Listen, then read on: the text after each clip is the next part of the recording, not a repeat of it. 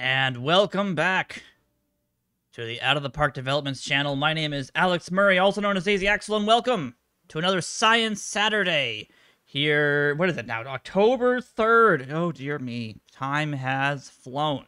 It feels like it was just yesterday when we got this entire project started, Welcome everybody back to the channel for episode 5 of the Backyard Project. We're entitling this episode The Winds of Windsor. And the date today is October 3rd in real life, and in the game, the date is only July 1st. But if you guys remember correctly, we only have about, 36 games? 37 games or so? Very funny. Good grief. But yes, we have a shortened season for our project, so it is unfortunately coming to an end for the regular season. We only have 8 games left. Check that, only 7 games left because I got antsy and I wanted to see how the teams performed on July 1st. So I may have accidentally watched a bunch of games before you guys. So we'll see what happens. But anywho, welcome back again, ladies and gentlemen, to another Science Saturday. Again, my name is Alex Murray, also known as AZ Axel. I am the tech support moderator, manager, / quality assurance person for Out of the Park Developments. And my job on these Science Saturdays is to promote the game in different ways that TJ, Chris, and Rich do not promote the game. And that is giving you guys little bits of pieces of information, tidbits of fun facts, and also helpful guides on how to better not only understand, but test out OOTP in all aspects. Basically, I do everything non-PT. That is correct. I am basically the complete opposite of Chris. If Chris is full-on PT, I'm pretty much full-on single player. And watch like half of the people in chat like, oh, is this in PT? Okay, we'll go back to it. No, I'm just kidding. But we actually have done some PT-related content as well. One of our biggest videos we've ever done from Science Saturday has been the catchers comparison stream, where we basically compared catchers and would a hitting catcher overpower a defensive catcher in terms of, you know, being better for your PT team, or whether or not, you know, the catcher's defense would enable your pitchers to do better. And we went about a 2-hour stream looking deep into that, and I don't even remember what the full-on reports were that we came up with, but I remember it was mixed. It was a mixed bag. You could go with either, basically, I think is what the answer was.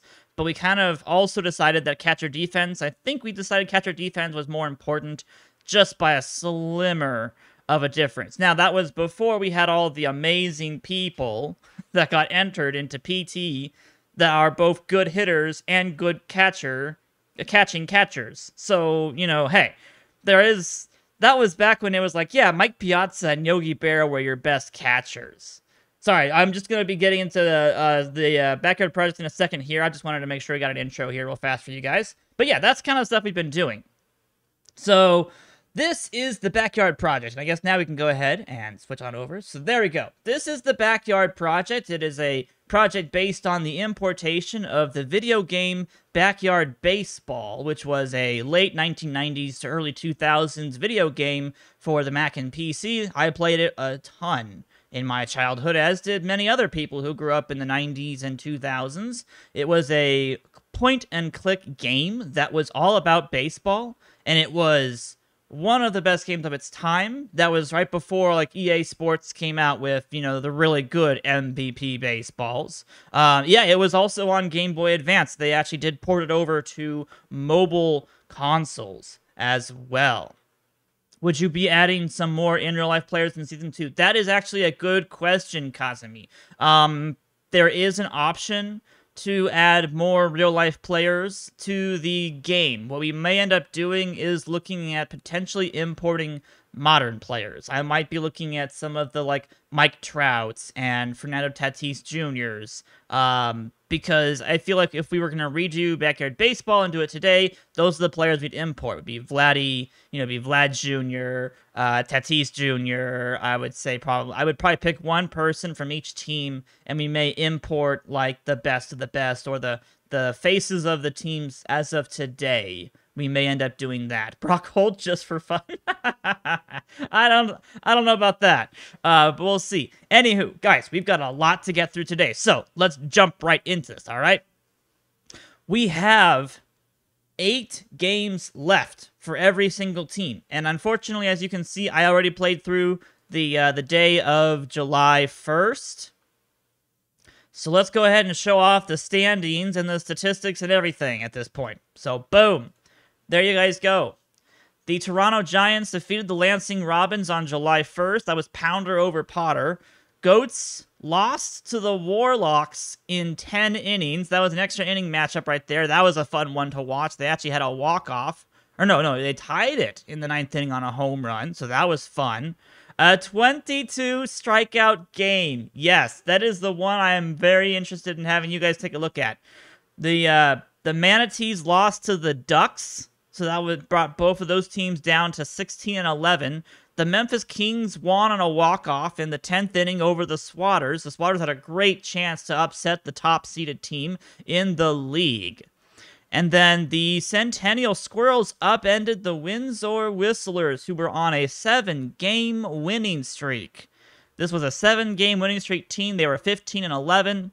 The Centennial Squirrels looking to get back to 500 as the Whistlers dropped to 15 and 12. The players have not been added to the league yet. They will be available for Season 2's, for Season 2's fantasy draft. What will be happening is we'll be adding players during the off-season for Season 2, and then they will be in another fantasy draft right before the beginning of the season. I do have to add more teams, make adjustments, import the logos and the stadiums. There's a lot of other work that has to get done. Players created in Season 1 are allowed to carry over to Season 2. I think that's going to be the answer. I know a lot of you guys are interested in hearing what we're going to be doing about players and all that kind of stuff, but at the moment, I think what's going to happen is anybody who got submitted in Season 1 is going to be imported directly into Season 2 unless directed by the person who submitted it to be either deleted and resubmitted or to be edited. So I'm working on a new form. That's going to be much more detailed in terms of allowing you guys to have more hands-on control over your players. For like the Orioles, we might actually do something like an Adley Rutschman. We might actually do him and then just import his best version. Otherwise, it would be Austin Hayes. I think those two players are the faces of the Orioles outside, of course. Well, no. The Tigers got Torkelson. But yeah, we would be looking for younger people. Although, of course, the Nationals would import Max Scherzer. I mean, who else would they be importing? But anywho, the Bismarck Mythics lost in the 9th inning to the Portland Pioneers, who ended up bringing both of their teams to 12 and 15. So unfortunately, not a good performance from the Mythics. They continue to fall apart. Oh, that's true. Juan Soto. I didn't even think about him. Yeah, that'd be good too. I could go for Juan Soto or for Max Scherzer. Yeah. The Virginia Beach Captains won in extra innings after giving up the lead in the 9th to the Kansas City Cluckers. So the Virginia Beach Captains moved to 16 and 11. And then the Queens Nobles upended the Houston Apollos 8-2 at home. The Nobles are I think they're either 8-2 or they're 9-2 at home. Let me see. At home, they're 12-2. My apologies. The Nobles have been amazing when it comes to their home field advantage. It has been phenomenal for them. And then the last game was the Koalas versus the Marmots, and this was the big one. This is the one that I had absolutely no expectations for until I saw the box score, and I was like, 22 strikeouts. 22 strikeouts for Juan Villegas. This gives him, I believe, the lead in the Backyard Baseball League or the Backyard Project with, 181 strikeouts. A 106 game score. Yes. Oh, yeah. What's Backyard Baseball? Backyard Baseball was a game made back in the late 1990s to early 2000s. Involved a bunch of these backyard baseball kids playing pickup ball in the backyard, basically. It was a point-and-click baseball game. Very, very cool. Very, very cool game. A lot of people played it. I played it personally. It was a childhood memory for me. Where's the link to the stats through last week? There should have been... Let me see. There should have been... So, for anybody who doesn't know, I've been exporting the statistics for every single time we simulate. There it is. Back on September 26th, I uploaded the stats. It's called TBP9_26. It's an Excel spreadsheet. It has every single statistic that is, most important for anyone to look at. So if you have a player in this league, that was only last week? That should have been last week's. This feels like it's been 16 years. I know, it feels like we've been doing this for a while, but that was only last week. Like, it feels amazing how long each week we have to wait for this stream just to get a couple more weeks of this league simulated. Like, we simulate so much, and it's so much. But, oh...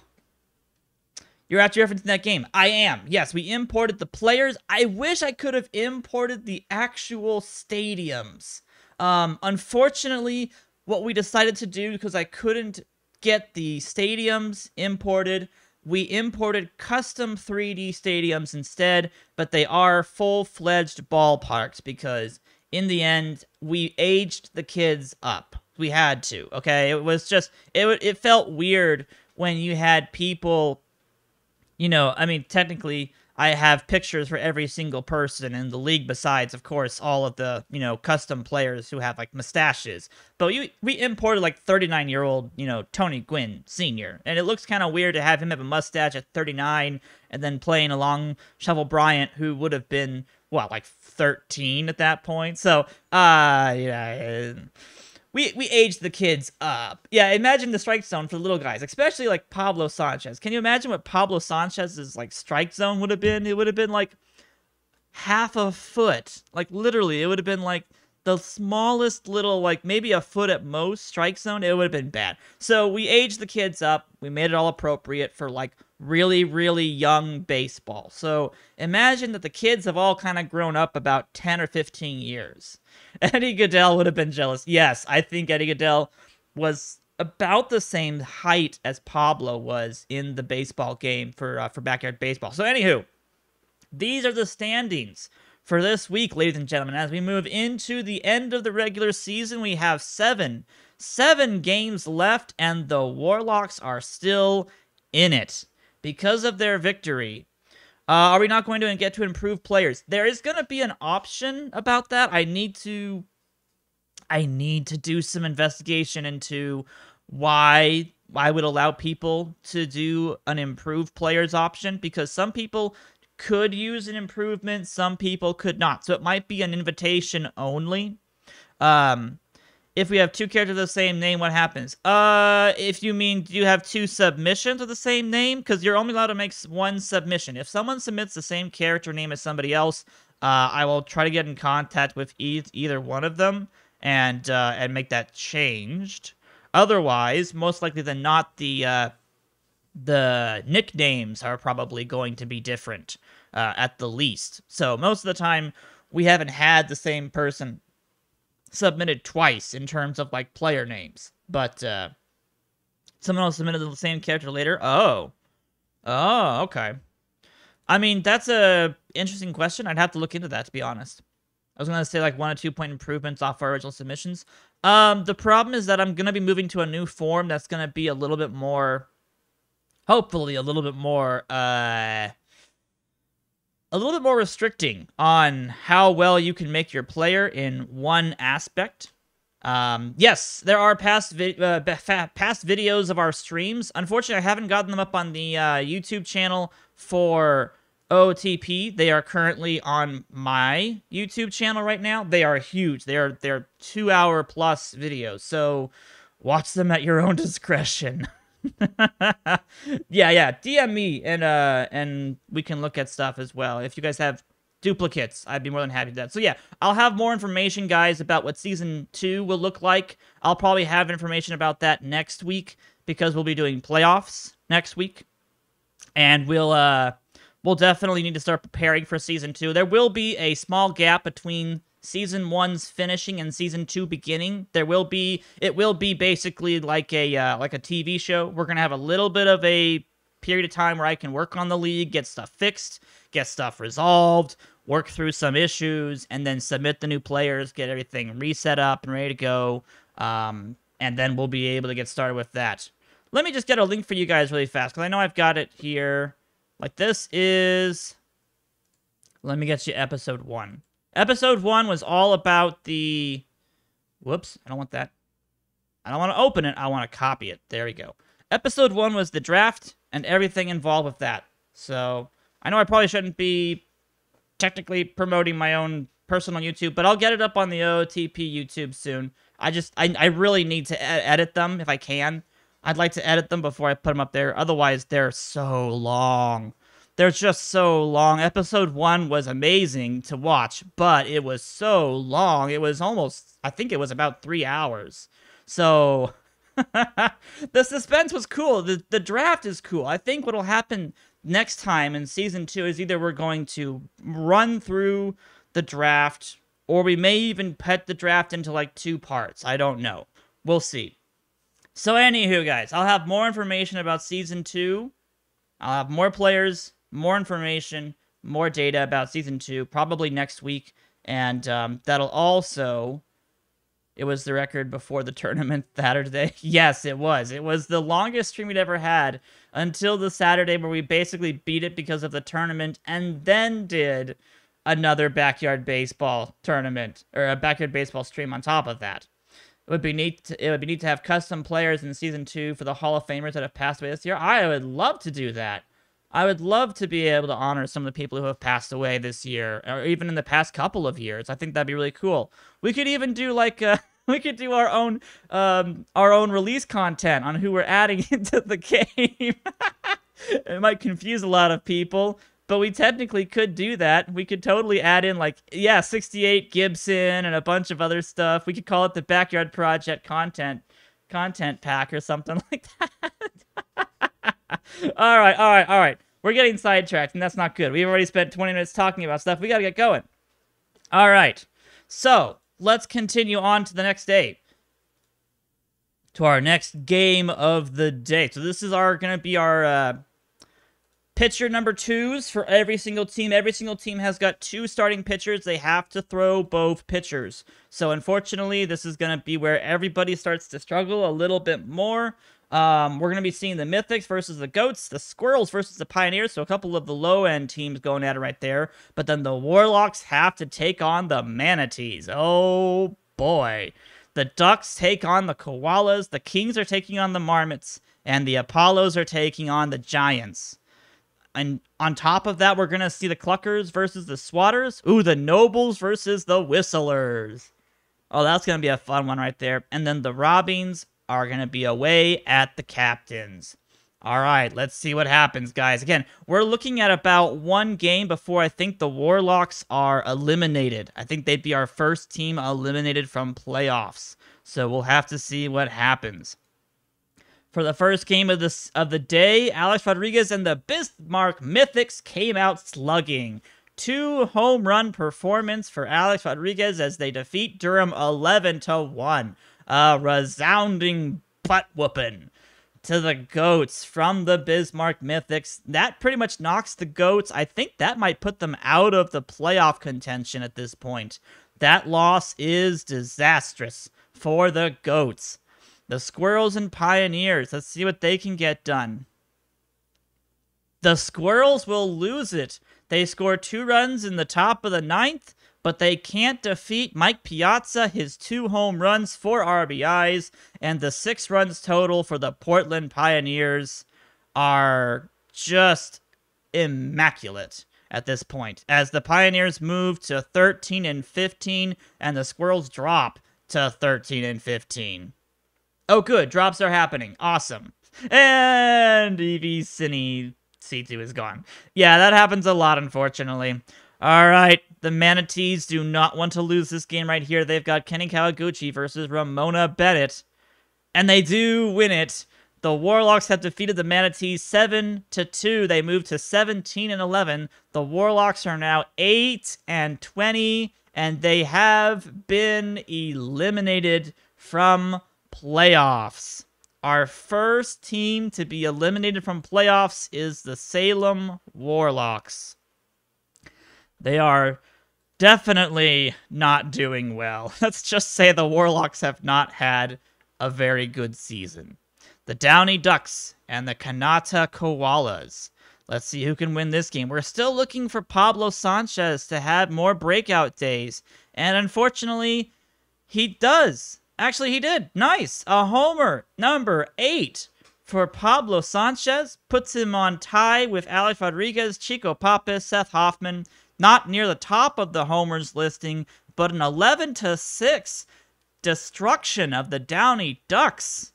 The Ducks fall to 16-12 as the Koalas get back up to 500. Woo! That is nice. All right. So, good to see homers for Wheeler, Green, Sanchez, and McBourbon. Very nicely done. But the Koalas taking one away from the Ducks. That's going to mess up some of the top parts of our standings at this point. Oof. Oh, you're not gonna reach back into Perfect League there, Simple Hunter? Stuck in Diamond for another season? Koalas definitely needed that win. Absolutely. Alright, the Kings versus the Marmots. The Kings are probably looking to secure a playoff berth here. They're probably 1 or 2 games out, so let's see if they can beat the Marmots. And they do! 5-2. Tim Hudson continues his flawless season. He's now 8-1 with a 2.51 ERA. Crockett with her eighth save of the season. Leah Wayne had her 6th home run for Memphis as they destroy the Marmots, who move to 12-6. The Memphis Kings are 19-9. Everything is clicking for the Kings right now. It's a little bit scary. All right, let's see how yours truly can do. Evan Screwball versus Alex Murray. Apollos versus the Giants. And we won. I got player of the game for it, finally. Starting to see some good results from my pitcher at this point, and the Giants take one from the Houston Apollos, 3-2. They move to 12-16, which is at this point just respectable. It's just for the respect of it now. But taking a game from the Houston Apollos is big for the rest of the league. That gives the rest of the league chances to be able to win. Weber gets the win. Sturgis gets the loss. I ended up going 7 1/3 inning, 12 strikeouts, 3 hits, 2 earned runs, and 2 walks. Nicely done. The Swatters are going to be home against the Cluckers. They need this win. Shooter McGavin versus Bobby Bullgreen. And the winner is going to be the Louisville Swatters as they have a shared shutout against the Kansas City Cluckers. Tim Gross has his 6th homer of the season, and they win 4-0, moving to 15-13. That keeps the Louisville Swatters in a playoff hunt. That is important right there. Very, very important. All right, the Nobles and the Whistlers. Actually, let's save that one for last. We're going to save that one for last. That's the big one. Yeah, Bullgreen probably is going to need to get dumped to the bullpen or something. I don't think they actually have a backup starter, so they're kind of stuck with him. What's amazing is that he actually hits pretty decently. 3 home runs, 7 RBIs. Even for the .216 batting average, he has a 0 WAR for hitting. So they could probably put him in at first base, and he'd be a better player than a starting pitcher. So we'll see. Anywho, second to last game. The penultimate game, the Robins versus the Captains. Let's see if the Virginia Beach Captains can keep going with Asarsis. Oh, this is right. This is going to be the first start for Ticojo. We did switch around some of the number 2 starters. Some teams did make changes because they found out their number 2 starters were just not cutting it, so they swapped them out. So let's see if Ticojo can do a good job in his first time starting for the Lansing Robins. They desperately need this win to stay out of last place. And unfortunately, he does okay up until about the 4th inning. And the Virginia Beach Captains just get all over him. Peters, Guerrero, and O'Connor hit home runs as the Virginia Beach Captains win 5-2. They move to 17 and 11 as the Robins fall to 10 and 18. All right, the last game for the day. Nobles at the Whistlers. This is Ed Barker versus Maria Luna. And the winner is going to be the Queens Nobles coming back in the 9th inning, taking down Glass. The Whistlers had it all the way. Luna was player of the game, but the Queens Nobles will burn the Whistlers, who have now lost 2 in a row. What is this nonsense? The Queens Nobles moved to 16 and 12, putting them near the front of the standings. And the Whistlers, both of these teams came into this simulation extremely, extremely hot. Homers going to Petrovic and Luna, but the Whistlers dropped the game in the 9th inning. Save to Khan, his 12th save of the season. I believe he now leads the league in saves, I believe. So our standings after July 5th look like this. The only team that has been eliminated is the Salem Warlocks. Eric Gagne holds the ERA lead quite soundly. Jay Green has the lead in wins at 10. Abenduck still has the WAR lead. Khan definitely has the save lead of 12. 12 of the 16 wins for the Nobles have been saved. That's impressive. Jay Mills holds the WAR leader for hitters. Behind him, Ken Griffey Jr. and Tony Gwynn Sr. Wow. So this is your standings right here, ladies and gentlemen. A 5-game winning streak for the Memphis Kings. The Houston Apollos are on a 3-game losing streak.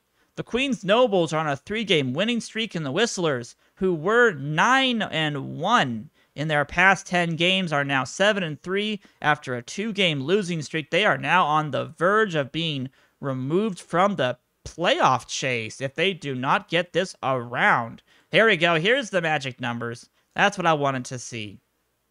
So the Cluckers, Giants, Mythics, Squirrels, Pioneers, all about to be eliminated very soon here. They're all down to, even the Koalas and Goats are below double-digit playoff percentages. We're looking at basically the Whistlers, Swatters, Nobles, Ducks, Apollos, Captains, Manatees, and Kings. These are your playoff people, and we'll see what happens. Technically, there is still a chance for a couple of these lower-end teams. If teams like if the Apollos continue to fall and the Ducks continue to fall, you could see 1 or 2 teams take places. Now, the problem is, you should have been better than the Portland Pioneers by this point, folks. The Portland Pioneers have not done well. Let's just say they started off the season 2-7. And then they went 5-4, and then 4-4, and now they're 2-0 in July. So the Portland Pioneers are coming. Don't call it a comeback. So you're saying there's a chance? Yes? Yes, I guess? Technically? The Mythics should be 15-13 right now. That's the bigger problem. The Mythics should be 15-13. The Cluckers are supposed to be 14-14, but they're not. Both teams have failed miserably so far this season. Some of the teams that have done really well, the Nobles. The Nobles were supposed to be about a 500 team. They are a 571 winning percentage team right now. So, let's keep going. Let us see what happens as the screen flashes for you all. My apologies. Didn't realize it would do that. Here is the updated predictions. With the results of that one day, everybody goes down a little bit. The Mythics are actually up to 1.4 now, so it's recalculating. It recalculates and says there's a little bit more of a chance. Let's see what happens. What is the Mythics schedule look like? The Mythics have the Manatees, the Warlocks, the Ducks, the Squirrels, and the Nobles. 3 of those teams are very good, and then 2 of them are really bad. Actually, you have one more game that's not being displayed, but I don't know who that last game is against. But either way, I would not like to go up against Randy Johnson, Jay Green, Bosworth. Even Kenny Kawaguchi and Betty Houston are pretty good. So I'm going to be crossing my fingers for the Mythics because I don't think they're going to make it. All right. Oh my gosh, that's a big one right out of the gate. The Apollos versus the Captains are gonna start us off. Goats and Squirrels, the Koalas and the Kings, the Pioneers and Nobles, Manatees and the Mythics, the Whistlers and the Giants. We're going to also see the Marmots versus the Cluckers. Those are two of the bottom feeder teams right about there. But still, one of them could start to make a rally. They have a chance still. Swatters are going to be at the Robins, and the Warlocks are at the Ducks. Let's just get that one over with, shall we? Because that's going to be almost a comeback for the Warlocks as they fall 3-2 against the Downey Ducks. It took them to 12 innings to get it done, but the Ducks do win that baseball game. They ended up having to use Kenny Kawaguchi as a long relief pitcher. Oh boy, that's not good. Yeah, the Downey Ducks moved to 17-12, and the Salem Warlocks are now 8-21. All right, let's get these games started. Virginia Beach Captains versus the Houston Apollos. Pedro Martinez versus Earl Abbott. And Earl Abbott and the Virginia Beach Captains take it to Pedro. 3-1 victory for the Captains, moving them to 18-11. They secure a top position as the Apollos continue to fall. They move to 16-13, which brings the Queens Nobles with a chance to be able to get better than the Apollos. This brings a chance for the Windsor Whistlers to tie them. So this is bad. The Apollos definitely having a problem in Houston now. All right, Goats at the Squirrels. Angela Del Vecchio will not win her game as the Goats continue to fall. 4-3, they lose to the Squirrels, bringing both of their records to 14-15. Kendall hits his 5th homer of the season. Levine gets the save. Del Vecchio with the loss, and Beatty continues to try to be the best #1 pitcher in the league with her 2.46 ERA. Even though she has a 6-5 record, she has been phenomenal for the Centennial Squirrels. The Memphis Kings at home against the Kanata Koalas. Let's see if Pablo Sanchez can get to Leah Wayne. They do win. The Kanata Koalas and Villegas, 11 strikeouts in 7 innings. They will upset. They will upset the Memphis Kings 4-2. But nothing for Pablo Sanchez in terms of homers, at least. He had a 2-for-3 performance. He did have a walk. And the Captain Tennille 2-run homer was literally all they needed. That was back in the 4th inning, I believe. No, that was the 9th inning. So that was the go-ahead 2-run homer for Captain Tennille. Sosa almost ties it up with a run-scoring single off of McCattery, my apologies. But then a double play in the bottom of the 9th inning saves it for the Kanata Koalas as they move to 15-14. The Kings fall to 19-10. So this gives people a chance to get first place back now. The Kings have fallen, or at least they've fallen for one game. So let's see if they continue to do that. Pioneers at the Nobles. The Nobles again 12-2 at home. 12-2. Make that 13-2 as Mikey Thomas flexes his muscles. A 2-homer performance for Mikey Thomas. The catcher of the Nobles comes through, and the Queens Nobles are now 17-12. The team everyone loves to boo for some reason continues to roll as they barrel through the Portland Pioneers.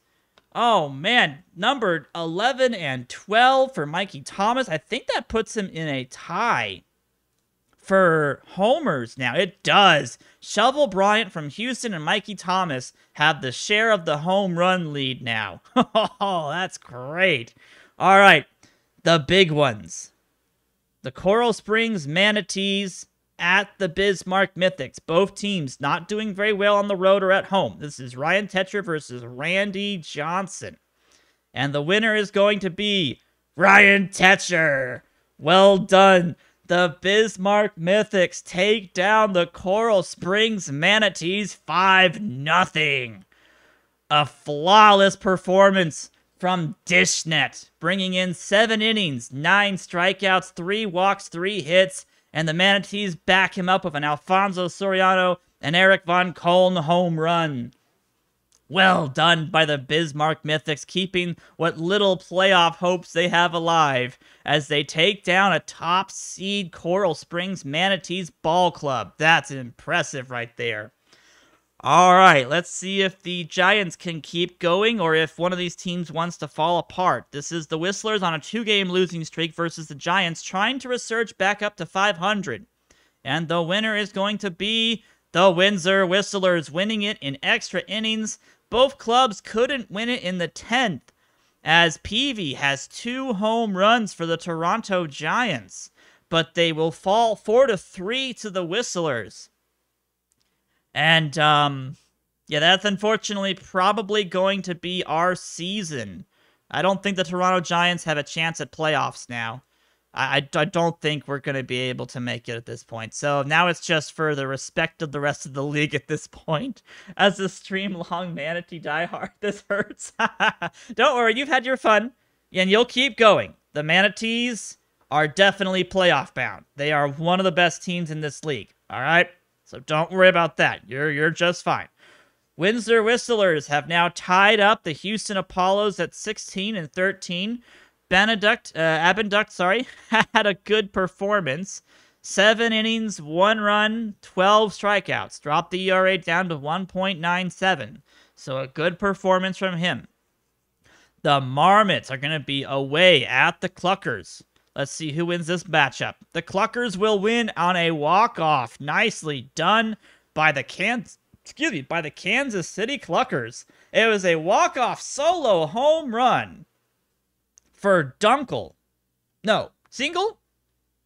Wait, walk-off solo home run. Oh, versus Dunkel. My apologies. It was the home run from Holzman. This is Alan Holzman. This is the closer. The closer literally wins it for himself. Oh, man. That's a first. That was his 3rd plate appearance ever. And, Holzman decides that this is the time to finally show off the power that he had been hiding the entire time. So, the closer comes in, keeps the game tight as they go into the 9th inning, and then wins it for himself. Oh, Abenduck didn't have a walk for his first, 7 or 8 starts, I believe? No, 4. My apologies. His first 4 starts, Abenduck did not have a walk. He has had walks since then. He had another spree of 4 games where he didn't have walks given up. But, yeah, Abenduck is one of the best submitted players we have. He found out exactly what he needed to... Well, he had a clear-cut idea of what he was making. And that was just... I did not expect someone to max out just a couple key points and do that much of a good pitcher. So that is the reason why we're thinking about... Well, no, that's the reason why we are... That's the reason why we are changing the form, because it's a little bit wonky when you know exactly how to input a player. All right, Swatters versus the Robins. Yes, the Swatters want to get to 16-13, tie up the Whistlers, tie up the Apollos. Let's see if they can do it. They can't. Oh, they can. You're right, they can. Woot woot. It takes till the 15th inning. But the Swatters come back in the 9th and then win it pretty much in a whole nother ball game. Homers to Troy Gloss, Heather Quinn, Beltran, and Mills. As Mills even gets player of the game, but the Swatters win it in 17 innings. Oh my gosh, they used everybody. Everybody got used. They are going to be so tired for the next game. Oy. That might be a problem, actually. I haven't seen a 15-inning game before. Oy. Technically, we haven't had very many sucky submissions, if you want to call them that. a lot of people made exactly what they wanted, and we allowed people to make pretty much any character they wanted in terms of hitters or pitchers. Some people wanted more fireball pitchers, some people wanted more control pitchers, you know, extreme ground ball, a little bit of velocity, more stamina, a lot of control. So you've got people who have different submissions for different areas, and everybody is actually played. There is nobody out there who is not being played, at least not the submitted players. There are a couple free agent players who got released because the teams had to keep themselves to 13 players, but everybody has been played. So it doesn't matter if your player is elite submission and like perfectly submitted, or if you submitted an average player. Everybody's been playing, so it's been fun. Shooter McGavin did win that game. Yes, he moves to 8-3. Woo! So he pitched on the 5th, and he had to come in as relief here for the 8th. So I'm hoping that he's going to be okay to go on his next start, which should be in, what, 4 days? I think he'll be fine. I hope so. So, standings after that amazing 15-inning performance from the Swatters moves them into a tie. There we go. So, the Lansing Robins are officially our second team eliminated, which means the Giants and the Marmots are very close to also being eliminated. They're probably at like a 1-game elimination number at this point. The Memphis Kings technically do have a 5-game magical number. They're pretty much guaranteed to make playoffs alongside the Virginia Beach Captains. The Mythics go from 1.4% to 1.1%. I don't know why. Let's figure out what happens when we get to the next day. So, the next simulation is going to be on July 12th. Let's see if Shooter McGavin... Okay, they're all set. Okay, good. Whew! So nobody's tired. They're going to be okay.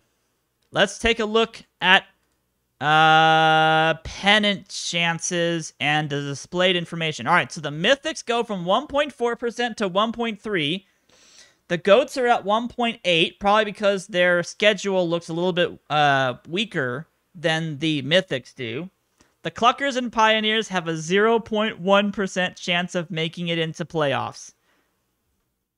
So, basically, the Marmots and Giants, they're pseudo-eliminated. They're basically eliminated. But we'll see if the Cluckers and Pioneers can keep their 0.1% chances. The Memphis Kings are fairly guaranteed to make it into playoffs at this point. They were a little bit under 100%, but now they're back up to 100%, so I don't see them not making it. The Captains, again, right behind them, 1 game out of first place. The Manatees, Ducks, and Nobles in a tie for 3rd through 5th place. All around 80%. The Manatees actually have a slim chance that if they continue to fall, they could drop out, but I just don't see that. We have 5 games left. They have to play the Squirrels, Nobles, Giants, the Captains, and the Swatters. So actually, there is a chance. They could lose to Bosworth. Maybe the Nobles take it to them. I don't see that, but maybe. Abbott can definitely take it to them. And then Shooter McGavin's been hot recently. So they could lose their last 4 games. Potentially. But, well, that would require them to... They'd end up going, what, 18-16? I think they'd still make playoffs at that point. Don't you put the evil in the Manatees? I'm certain they'll make it, guys. I'm certain the Manatees are going to make it. They've been a very good team all season. They have Randy Johnson, for Pete's sake. They've got Randy Johnson, Dontrell Willis, Larry Walker. I mean, they haven't been doing well with, like, Marty Cordova. But Schlabotnik has been one of the most fastest players in the league, 13 stolen bases. I don't think he's actually leading the league in stolen bases anymore. The curse has been applied. It's too late. It's already on them. Pete Wheeler has the stolen base category right now, 18. That's right. That's right. All right, let's see what happens. Let's look at the mail really fast here. Troy Gloss did well. Sammy Sosa got player of the week. Okay. All right. Sammy Sosa coming out of nowhere with a player of the week. You guys want to look at Pete Wheeler really fast? There you guys go. So Pete Wheeler hasn't been getting the batting average up, but the stolen bases, whenever he gets on base, he steals second and third. Oh, unless you're looking for Pee-wee. I know somebody... Whoops. Hold on. My apologies. I know somebody did submit a Pee-wee It McGee. This is Pee-wee McGee. If this is the person you were looking for, this is your player right now. Not too bad. Good second baseman. Very good air. Double playability. Been getting some good hits. Lots of good amount of doubles to back up the hits at this point. 3 for 3 on the stolen bases. Or 3 for 6, sorry. Not bad. This is one of our more average submissions. This is when you try to cover all your bases instead of having a couple weaknesses and having some pretty good... instead of trying to, you know, go all in on one subject, you can try to balance it out more. And this is the kind of result you're going to get. So this person did a lot of fielding. But you've got good speed, good bunting, good contact. You know, you're going to bat pretty average, and your WAR is going to be right about what league average is. So, you know, hey, it's not a bad submission. It really isn't. All right. So for today, the big matchup for today is going to be the Apollos at the Swatters. We're going to see the Manatees home against the Squirrels. The Nobles are going to be on the road against the Goats. The Mythics go up against the Warlocks. The Whistlers are going up against the Captains. Oh, nice. Let's see what happens there. We're also going to be seeing, the Ducks versus the Kings. Oh, that's a big matchup right about there. 17-12 Ducks versus the 19-10 Kings. So let's start with the big one. Swatters at home against the Apollos. This is Evan Screwball versus Shooter McGavin. And the winner is the Houston Apollos. Tim Gross tried his darndest. 2 homers, his 7th and 8th of the season. But it cannot prevent the Apollos from winning 5-3. Bringing the Apollos up to 17-13 and the Swatters down to 16-14. Oh, that is sad. Great performance from Tim Gross, who's had 3 home runs in his last 3 games, 5 RBIs. He's raised the batting average. I know he hasn't raised it technically. He's flirting around 322.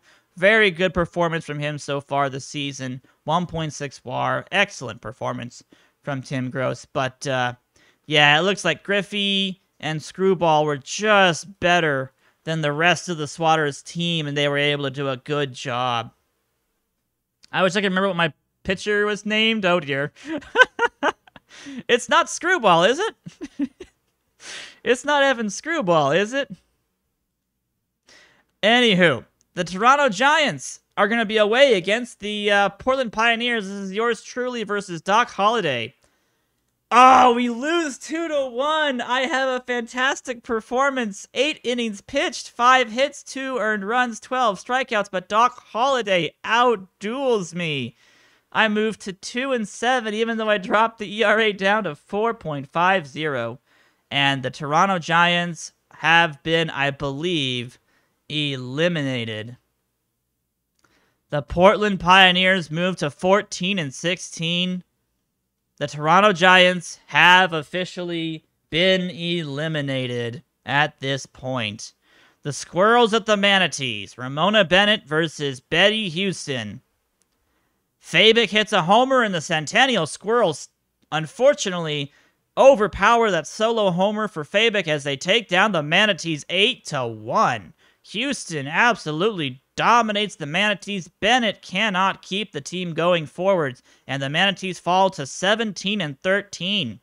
That's not a good sign. That's the team you need to win against right there, especially at home. That is not a good sign. Oof. Squirrels move to 500. Manatees 17-13. That ties them with the Houston Apollos, though. So they still are in a good position. But, that's not a good sign. You gotta be able to do better than that. All right, the Queens Nobles looking to move to 18-12 against the Durham Goats. Ed Barker versus TJ Lauerman. And Lauerman says no. The Durham Goats come back in the 9th, come back in the 10th, and they take down the Queens Nobles 10-6 on a slugfest. Amir Khan gets destroyed for the first time all season. Oh my gosh. Homers to Kwan, Unger, Nagasawa, and he who must not be named. As he who must not be named is also on the top of the board. But go away. Anywho, good performance right there by the Durham Goats to keep themselves at 500. The Nobles fall to 17-13 alongside the Manatee, so they can't reach up to the stars to join the captains and kings at the top of the standings. That might be a big loss right there for the Nobles.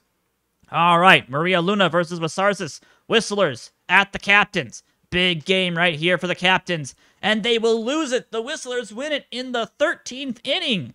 Homers to Ivan Rodriguez and Jimmy Rollins as the Whistlers prevail over the Virginia Beach captains. 4-3. Another hitter's slugfest. But technically not so much in the runs category, but in the hits category especially. Wow.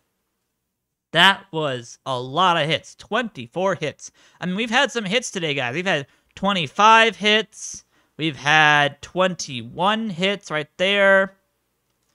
16 hits, and then 9. the one team that did not do much hits at all. All right, so that's going to be interesting. The Virginia Beach captains definitely needed to win that game right there to be able to keep the Whistlers out of the top part of the standings because the Whistlers have abduct, and we'll see what happens.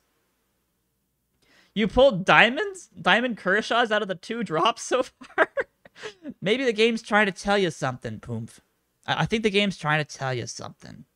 All right, Mythics away against the Warlocks. This is a big game for the Mythics. You cannot lose this game right here. They cannot lose this game. And they will not. Oh my gosh. 9 runs scored by the Warlocks as they threaten all the way till the end against the Mythics. But the Mythics prevail 13-12. So this is offense day, guys. If you wanted to know where the offense comes in for this league, welcome to offense day. 13-12 victory for the Mythics. They score 8 runs in the 4th. The Warlocks scored 9 runs in the 8th. They had a total of 33 hits. Homers to Soriano, Rodriguez, and Lewis for the Bismarck Mythics. That's 9, 9, and 10. Homers to Estrada, Benson, and Gonzalez. That's Alex Gonzalez, by the way. The last pick of the draft almost, Alex Gonzalez. So, wow, 5 RBIs for Soriano. Absolute slugfests today, guys. What happened? It's like all the pitchers are tired or something. What happened? All right. Bobby Bullgreen versus Nick Jai. This is the second start for Nick. He came in and actually got the win against the Downey Ducks in the last game for the Koalas. He is their replacement number 2 starter after their first number 2 starter was failing. So they have put Nick Jai in as their starting pitcher number 2. So let's see if the Kanata Koalas can keep it up. This would be a great opportunity. This would be a good moment. A fantastic, spectacular opportunity. Pablo. Hint, hint. Pablo. Pablo. Pablo. Pablo Sanchez hits home run number 9. And Big Fly hits home number 5 for the Kansas City Cluckers. But the Kanata Koalas move to 16-14 as Jai gets his second win of the season. Pablo Sanchez hits home run number 9, as I said before. He ends up going 3 for 4 for the day. Pablo is getting hot, guys. This is not good. I mean, I want this to happen, but this is not a good idea. The Koalas do not need a on-fire Pablo Sanchez moving into playoffs. All right?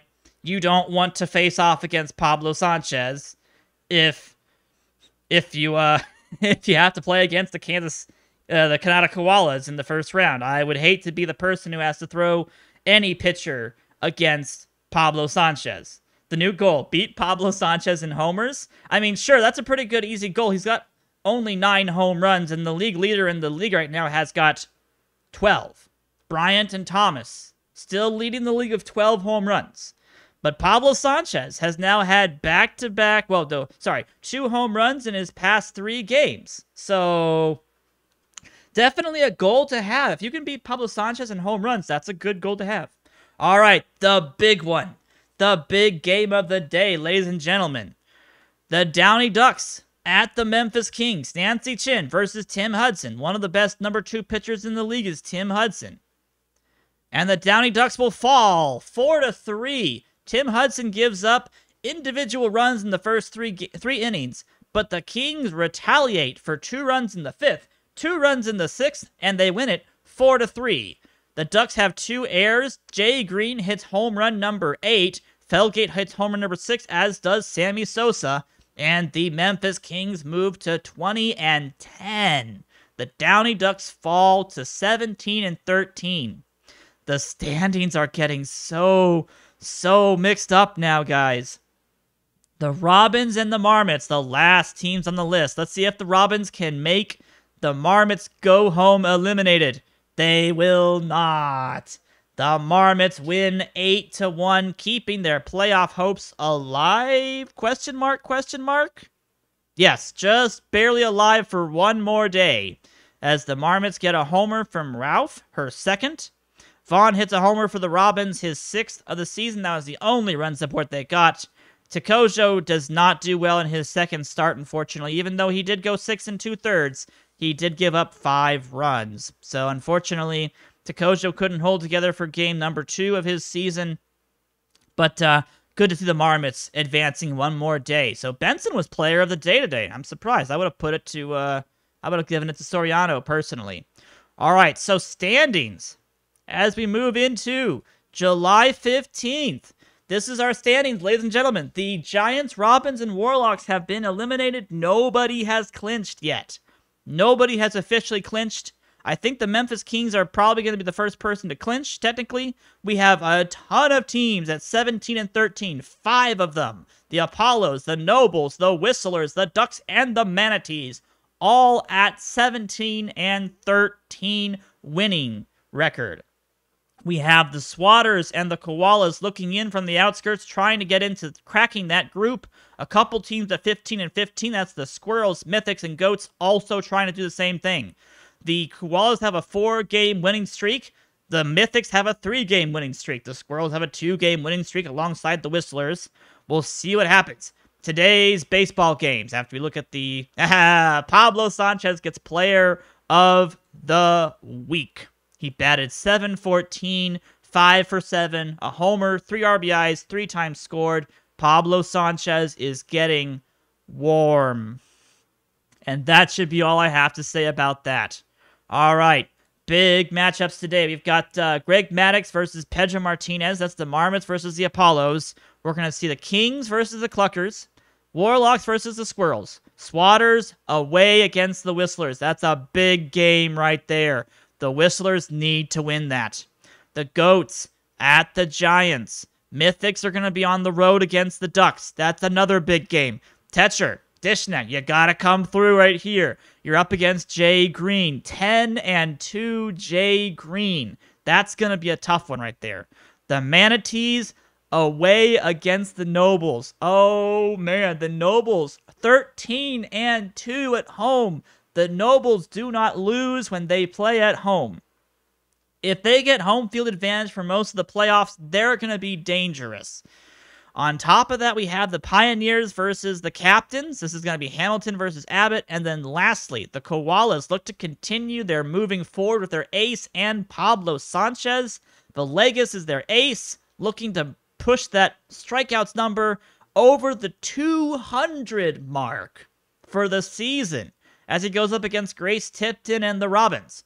The Koalas looking to go 17-14 for the season at this point.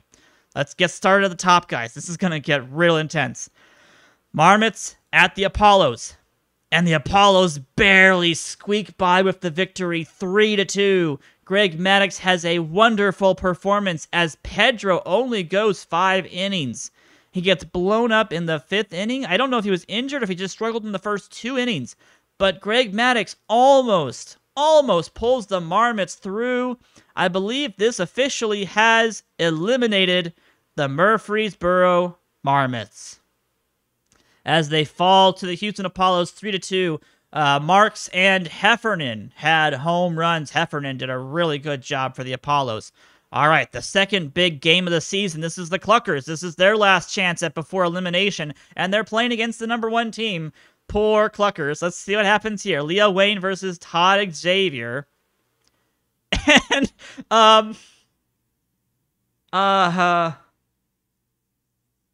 okay, we're just gonna say the Cluckers got eliminated. Let's just, we're just gonna say that they got eliminated.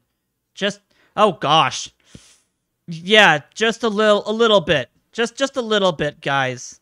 Oh, man. Oh. Oh, man. Oh. Oh, my. Woo! Yeah, we're just gonna move on from that game. Wow! That's the game, they got clocked up bad. Oh, man!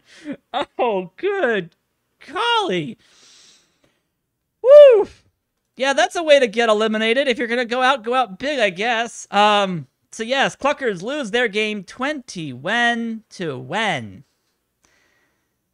Wow. Yeah, that's a tough one to eat right about there for the Cluckers, unfortunately. All right, Warlocks away against the Squirrels. Squirrels really need to win this game too, unfortunately. Yeah, 1 homer for the Memphis team. Out of 21 runs scored, they only have 1 home run. That's amazing. All right, anywho, sorry. Squirrels really need to win this game. They've got 2 of the best pitchers in ERA coming out right now outside of Abenduct. This is 229 Hellerman versus 246 Beatty. This should be a low run-scoring game, and I say that and I probably am going to jinx the entire thing. Well, it was low running scoring for one of the teams. 9 runs in the 8th inning. So the offense is suddenly all alive in our league, ladies and gentlemen, as the Squirrels destroy the Warlocks 13-0.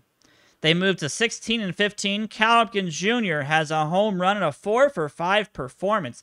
Beatty continues to just drop the ERA down lower and lower. 2.28, 7-5 record for Beatty as she goes 8 innings. Woof. That's a good performance right about there. All right. Let's see if Abenduct can take down Harding and the Swatters. The Swatters are on a bit of a roll right now. So are the Whistlers. It's blowout day. Let's see if the Swatters can get any offense against Abenduct. And the answer is they do, but not enough. The Whistlers will win 7-4. Abenduct does give up a couple of runs in the 3rd and 4th inning. His ERA goes up to 2.01, but he does make the Windsor Whistlers win. Good performance from the Whistlers offense, scoring 7 runs on 14 hits. Conine with his 4th home run of the season. And the save going to Glass, of course. So, some big-name teams are winning their ball games. The Whistlers, the Kings, and the Apollos, all winning games. Yeah, unfortunately, that's going up against the best pitcher in the league, potentially. That's just really tough for a Swatters team right there. That's a hard team to get over when it comes to, the #1 pitcher. I mean, sure, you could be going up against Jay Green, who can hit and pitch, but Abenduct is like, he's not going to give you up any walks. He's not going to hit batters. He's a full-on controlled ground ball pitcher. He's going to get everybody out on weak hits, and it's just hard to get anything against him. So I didn't expect anything much different than that right there. All right. Giants home against the Goats. Let's see if the Goats can pull off a victory right here. And they do. A 4-3 victory over the Giants. The Giants are now 12-19. They were already eliminated, so no worries there. The Goats moved to 16-15 behind Angela Del Vecchio as she goes to 4-7. Pujols had player of the game. I think he didn't hit any homers, though, so it was just a good performance from Albert. How do I have a 3-10 record for Pounder? The problem, dude, is our offense. The offense of the Giants is pretty much non-existent. We have Delgado batting 188, Phillips batting 208, Peavy batting 161. I mean, Bajin's not bad, but he's batting 171. I mean, Levi Brock was our first overall pick. This was our number 1 overall pick. Very good outfielder. He's batting 351. But he doesn't make up for our lack of offense. So that's just, we just got put on a team that has absolutely no offense to back us up. So that's what happens. All right, the Bismarck Mythics away against the Downey Ducks. The Downey Ducks are 12-3 at home? Wow. So the Ducks should win and the Nobles should win. This should be easy victories for both ball clubs. But let's see if Dishnet can put a stop to that. He can! Technically, the win goes to Marky Dubois. Dubois. Fine, Dubois. It's Dubois. Okay, guys, it's Dubois. It's Dubois for me, but it's Dubois. But the Bismarck Mythics win. I don't know why Tetcher didn't actually get the win in this game. He went 5 2/3 of an innings pitched, 109 pitches, 7 strikeouts, 5 walks, 3 hits, but a shared shutout for the Bismarck Mythics as they drop the Ducks. The Downey Ducks are dropped. And the Bismarck Mythics win 1-0 on the solo homer by Eric Von Kolm. Second homer for Evie Cine C2 in the chat. Congratulations, you're the only run support for the game. Gagne gets save number 7. Excuse me. Save number 7 for Gagne. He drops his ERA down to 1.42. Wow. So let's see if the Nobles can keep it going with the upsets. Because this would be an upset. Randy Johnson versus Tiffany Bosworth. And they do. 4 runs in the 8th inning for the Nobles as they take down the Coral Springs Manatees. Randy Johnson still gets player of the game. Kahn recovers and gets the save. Recovers from his last blown save, that is. The Queens Nobles are now 14-2 at home. Talk about a home field advantage. That they have one more game at home, guys. That's it. They have one more game at home, I believe. And then the rest are on the road. But they've won almost every single game at home as they beat the Manatees 5-3. No home runs for either team. All right. The Portland Pioneers looking to stave off elimination against the Virginia Beach Captains. Cody Hamilton versus Earl Abbott. And the winner is the Portland Pioneers. We're getting more and more people involved in the middle of the standings as the Portland Pioneers offense explodes with 10 runs on 18 hits. Homers to Mike Piazza. And is that Tyler? No, Thomas Rose. I don't think this is a submitted player, but I think it is. I don't recall that being a submitted player. Star Moonbeam had her second homer for the Virginia Beach Captains. Abbott had his third, Peters his 11th homer, and Epps his 5th. But the Virginia Beach Captains fall to 18-13, and the Pioneers, I think they keep their chances of at least not being eliminated. They do, by at least one more day for the Pioneers at this point, so that'll be interesting. All right, the big one. We want to see if Pablo and the Koalas can keep going. This is Juan Villegas. Yes, this game is downloadable. If you type into chat, let me just type in exclamation mark backyard. You can download the quick start for this entire league and play it yourself. You are absolutely allowed to do that. This is the league. We have it based off of right after the draft.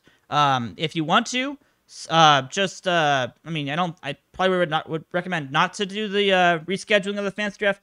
In the Discord, there's another quick start before the draft, if you'd prefer that, but this is the one after the draft, so you guys can play along with me as we go through stuff. All right, the big one. The Koalas at the Robins. The Koalas need this. This needs to be a win right here for Villegas. And they do get the win. Villegas gets the win, moves to 8-6 of a 2.93 ERA. A good performance from the Koalas as, again, yes, they win their 5th straight game. They take down the Robins 3-1. I don't see Pablo. Well, 2 for 4 performance isn't bad. A double and a single RBI and a strikeout. That's pretty good. He's still raising the batting average up. 323 for Pablo Sanchez now as Connolly and Woodruff have homers in that ball game. So, the standings as of right now, we have 5 teams eliminated from playoff contention. The Memphis Kings have officially clinched playoffs. They are 1 game away from clinching the top seed. That's huge. If you don't know, our playoffs are ladder-based. You want that top seed. You need the highest seed possible. You want to be in the top 3. Do not be in the bottom 3. So the Memphis Kings getting a ton of buys and then being able to only throw Pedro Martinez in a championship game would be massive.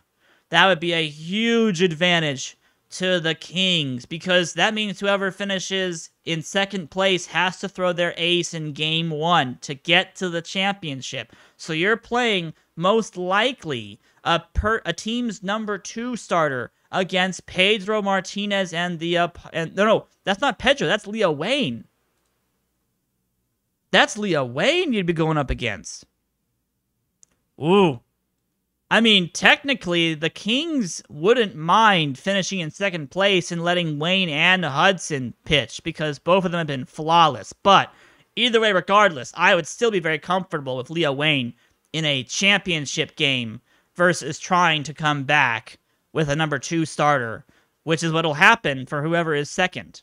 So let's see if people can get some more distance separated between themselves and the second place teams, third place teams, and other teams. The pennant chase as we move into July 19th. There are 3 games left, ladies and gentlemen. 3 games left. The Squirrels have a surprisingly 13.2% chance of making it into playoffs versus the Bismarck Mythics, who have only a 5.1% chance? Is it because of the teams they're playing against? That makes no sense at all. 13? Is that because they've... No, I don't understand why the Squirrels have a 13. Oh, I wonder if it's the head-to-head records. I'm going to assume that the Squirrels have beaten either the Manatees or Koalas more than we realize. Speaking of which, though, the Koalas are officially on the outskirts. They're actually tied for the last playoff spot. So the Manatees, Koalas, and Ducks are the representatives for the number 6 seed. That is all we have. 6 teams advance to playoffs. You need to be in the top 6 to be able to get into playoffs. So the Swatters and Mythics are right there. They're right behind them. The Whistlers have pretty much punched their ticket into playoffs. Basically, if you're 18-13 at this point, you're pretty much guaranteed to be in playoffs. It's just what seed are you going to get? What's the remaining playoff schedule for the Koalas? The Koalas have to play against the Houston Apollos, the Windsor Whistlers, and the Portland Pioneers. Oh, no. You have to go up against Evan Screwball and the Apollos, Benjamin Abenduct and the Whistlers, and then Doc Holliday and the Pioneers. That is a shame. That is an absolute shame. There is no way they're coming out of that. The Mythics do have to go up against the Centennial Squirrels, the The Queens Nobles at Queens. So this is the 13-2 home Queens Nobles, and you have to go there and beat them to get into playoffs. I'm sorry, Dishnet, but I'm not seeing it. And then you have to face off against me. So, you know, I'm definitely going to let you in the playoffs regardless. I'm just kidding. I'm never letting you in the playoffs. It's not happening. It's not happening. All right. Scores for today. Big games on the way.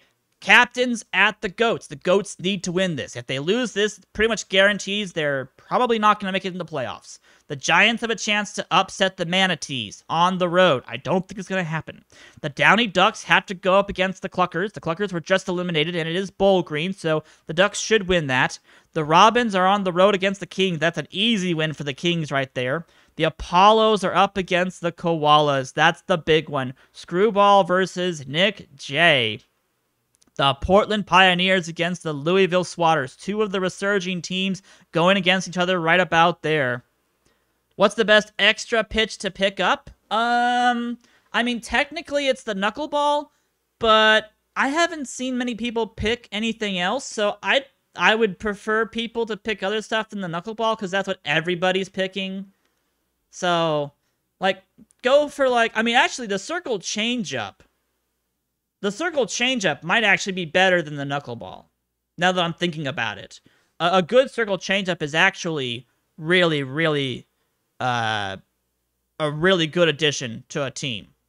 To a player, technically. The circle changeup would be good. What else would be good at that point? Even like a splitter wouldn't be too bad. If you're a fastball pitcher, the splitter's really, really good at that point. But you have to be a fastball pitcher. So, you know, hey. Yeah, that's basically the best ones right about there. Knuckleball, circle change, screwball. The spitball is technically the splitter. I just forgot to put the L in the spitball. So I adapted spitball into splitter is what I basically did. All right, sorry, I'm getting sidetracked. We've got a lot of games to do today, guys. Again, so Pioneers at the Swatters. The Whistlers are at the Marmots. The Nobles on the road against the Warlocks. Hopefully they can win a game on the road finally. And then the Squirrels at the Mythics. That's going to be a big game for the last game of the day. So let's get started, guys. We've got 3 more days to get through, and then we are finished with the regular season. Wish the game had an eephus. Yeah, the problem is that it's really hard to categorize an eephus pitch. It just really is. Oh, major upset. A no-hitter. Wait, where has this performance been, TJ? TJ. Have you been holding out on us? What is this? What is this? What? What? What?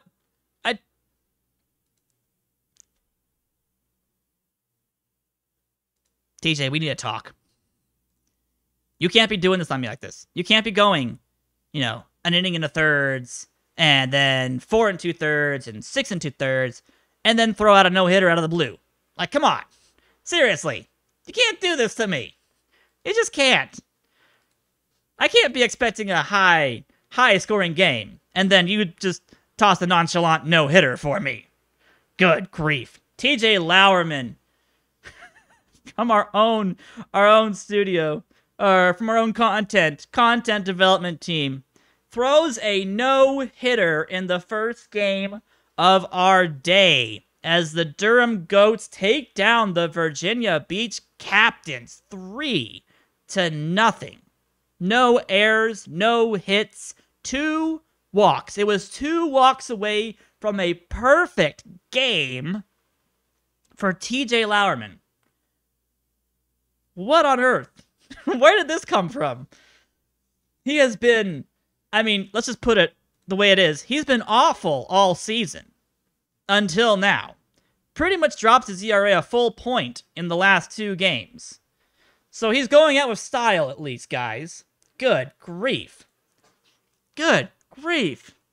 So the Goats are now 17 and 15. This puts them in a very good spot for playoffs. Let's see if I can match Wits. And I don't. No, definitely not matching Wits with a no-hitter. The Coral Springs Manatees destroy yours truly and the Toronto Giants 14-8. Pappas and Bennett hit home runs. I moved to 2-8 with a 5.01 ERA. Oof.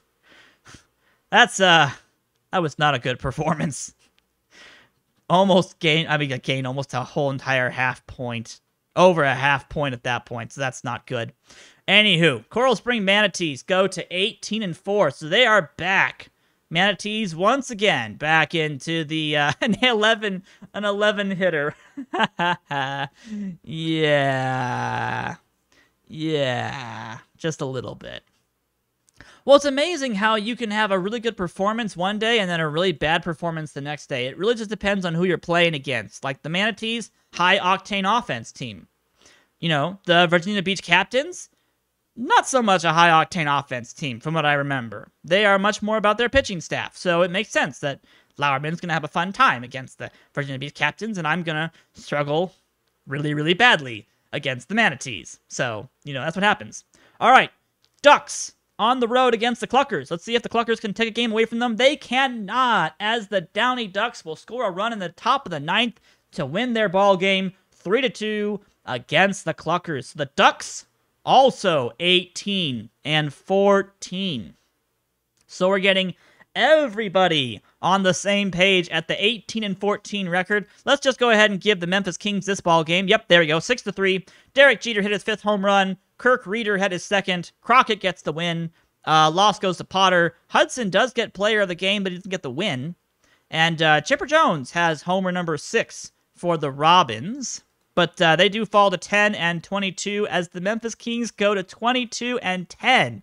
And the Memphis Kings have clinched not only playoffs, but the number 1 seed in the Backyard Project. Congratulations to the Memphis Kings. They will represent the number 1 seed in our game. And that is a massive statement right about there.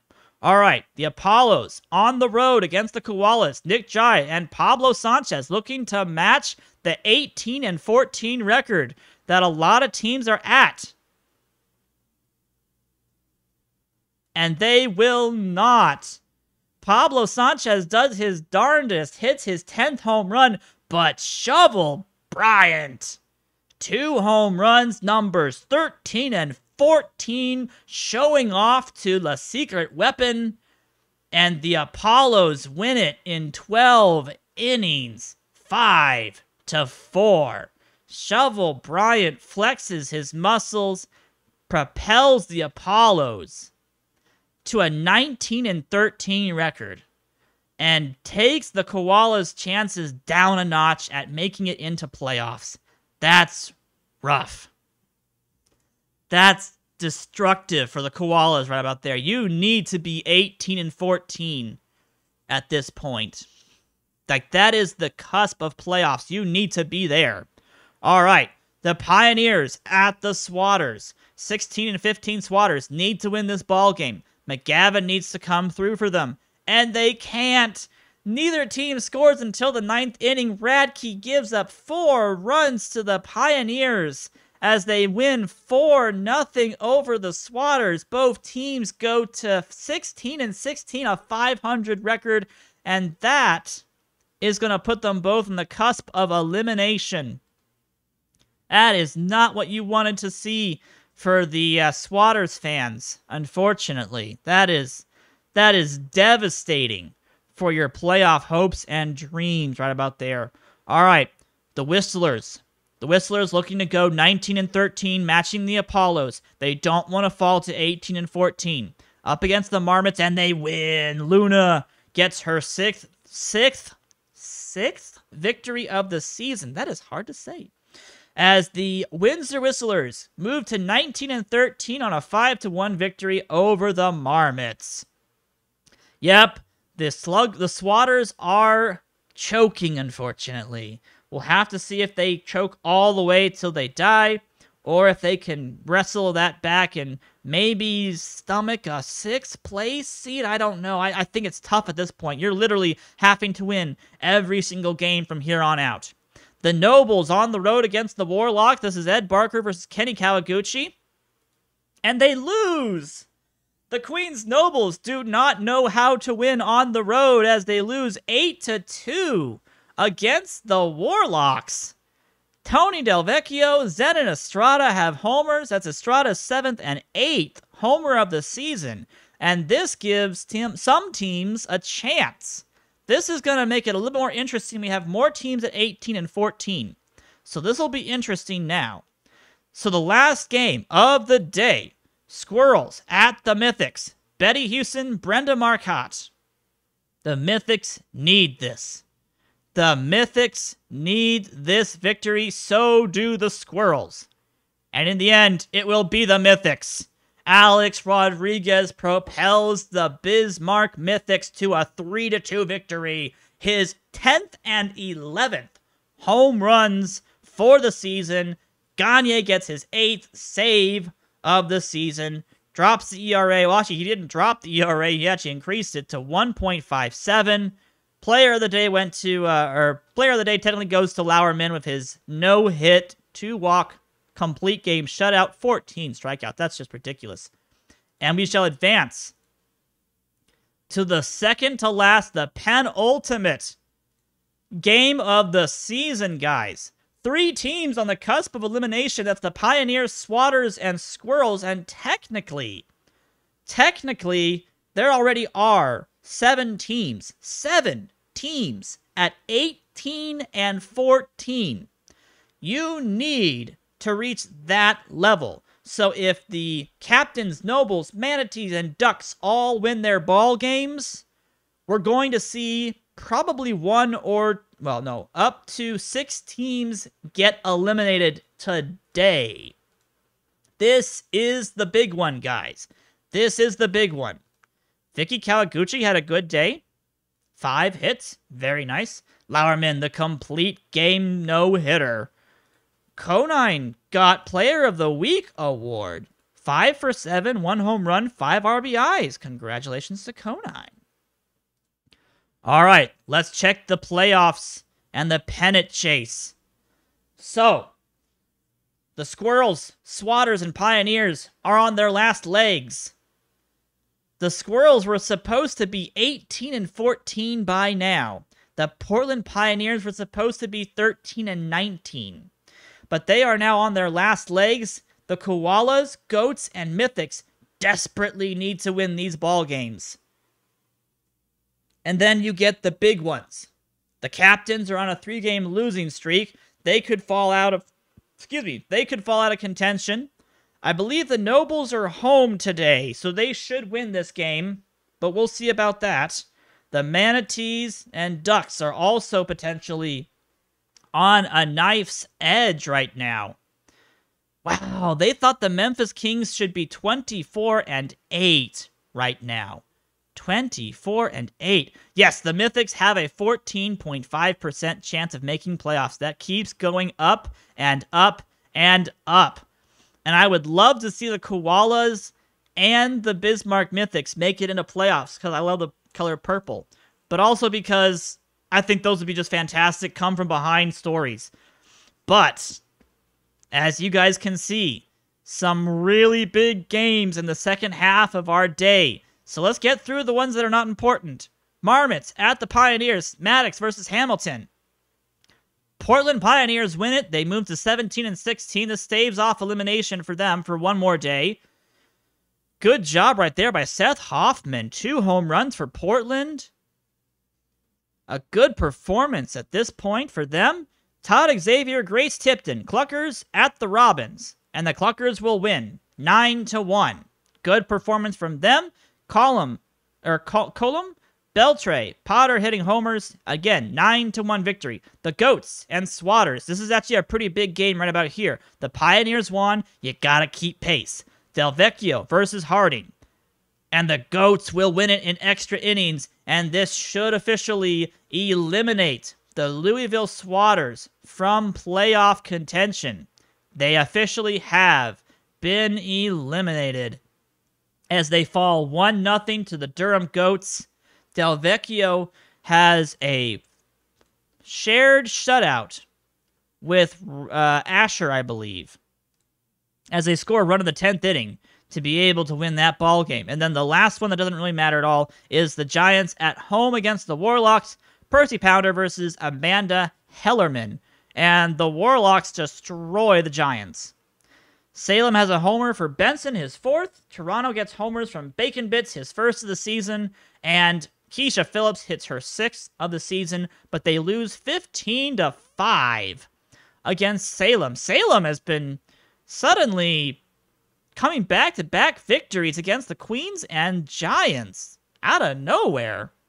And they're tied for last place now with the Robins. So they're not the worst team anymore. They're tied. All right. The big ones. Let's first start with the Squirrels at the Ducks. This is the Squirrels elimination game. The Ducks need to win this. The Ducks need to win this to propel themselves into a playoff potential. And the Ducks will take down the Squirrels. 5-0. Jay Green moves to 11-3. A 2.18 ERA as he has, I believe, a shared complete game. Or a shared shutout against the Centennial Squirrels. Supernova hits his 5th homer of the season. Yep, Jay Green goes 7 innings, 3 hits, 1 walk, 9 strikeouts. And Bud comes in for the rest of the game as the Downey Ducks move to 19-14 and knock out of contention the Centennial Squirrels. All right, where to begin first? Let's do Leah Wayne versus Pedro Martinez, the Kings at the Apollos. This is a big game for the Apollos. They could really use a win here to take a little bit of a chunk away from the Kings, take them down a notch, and to help them get potentially sole possession of second place. And they will take it! Leah Wayne is outdueled by Pedro Martinez. 6-1 the victory for the Apollos. Homers to Richie Sexton. Number 10 for Ken Griffey Jr. And Tommy Pickles. Or is that Timmy? Tommy Pickles, his 2nd home run of the season. We're going to save the Koalas and Mythics for last. The Manatees on the road against the Captains. Randy Johnson, Earl Abbott. This is for potentially a tie for 3rd place. Both of these teams wants it. They both need it. But only the Virginia Beach Captains will take it. Homers to Vlad Guerrero Sr., his 10th. Jimmy Rollins, his 6th. And Mickey O'Connor, his 3rd. Chico Pappas gets his 10th homer for the Manatees, but they fall 10-5. To the Captains. Abbott outduels Randy Johnson. Wow. What's amazing is Randy Johnson has not had a bad season, but he's only 3-5 with a 3.69 ERA. All right. So with that information, the Kings are first. The Apollos have clinched playoffs. The Apollos are your 2nd team to clinch playoffs at least. They are at least guaranteed, I would imagine, at least the number 6 seed at this point.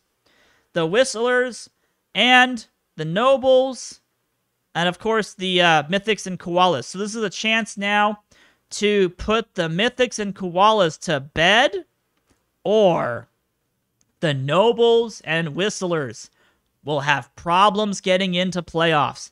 So let's start with the Queens. Queens Nobles are 14-2 at home.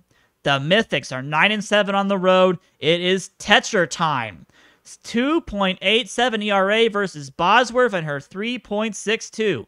Let's see if Tetcher can get it done. And the answer is no. The Mythics come back in the 9th inning, but they lose it in the 12th inning. Homers to Kevin Lewis, his 11th of the season, and Mikey Thomas, his 13th. It was a walk-off single for Mikey Thomas, who was player of... No, he was not player of the game. Bosworth was player of the game. My apologies. But unfortunately, the Mythics fall to 17 and 16. The Queen's Nobles have pretty much stamped their approval to get to playoffs. 19 and 14 record. And let's do the last game of the day, guys. The Kanata Koalas and Juan Villegas versus Benjamin Abenduct and the Windsor Whistlers. 200 strikeouts for Abenduct, 202 strikeouts for Juan Villegas. This could be a fun game. And the winner is Benjamin Abenduct. Abenduct moves to 9-2, a 1.88 ERA as he takes down the Koalas 3-0. 8.1 innings pitched for Abenduct. Villegas went the complete game, 8 strikeouts. But the Koalas moved to 17 and 16 alongside the Mythics and the... who is it now? There's one other team, Portland Pioneers, at 17 and 16, putting them in a bad spot. In fact, no, that's it. Because of the fact that that was the one last game for a seeded spot, they have been eliminated from playoffs. The Pioneers, Mythics, and Koalas are done. We have eliminated 3 people today, which leaves just the Manatees and the Goats to try and take one of the 4th, 5th, and 6th seeds from the Ducks, Nobles, and Captains. Oh, this is going to go down to the wire. It's going to go down to the absolute wire. And we will advance to the last day of the regular season, ladies and gentlemen. This is it. This is for all the marbles. We're going to be seeing the Goats, Manatees, Captains, Nobles, Ducks, Apollos. Well, technically the Apollos and Whistlers have clinched playoff spots. But we're going to see some seeding matchups at this point, as the Whistlers and Apollos are both tied for 2nd place. One of those teams is going to get 2nd, one of them is going to get 3rd. We're going to see if the Manatees or Goats can get into playoffs. Let's see, who's playing who? The Goats are playing the Marmots, the Manatees are playing the Swatters. The Whistlers are playing the Kings.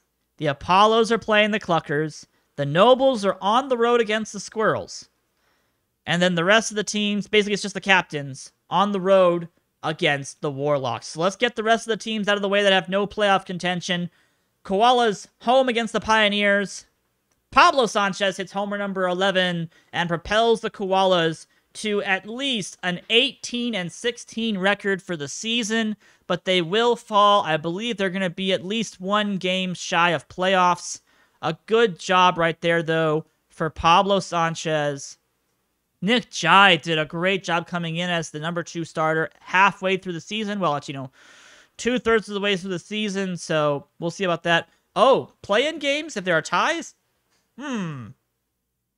I actually don't know if there's going to be tiebreakers, because everyone's seeded by a certain thing.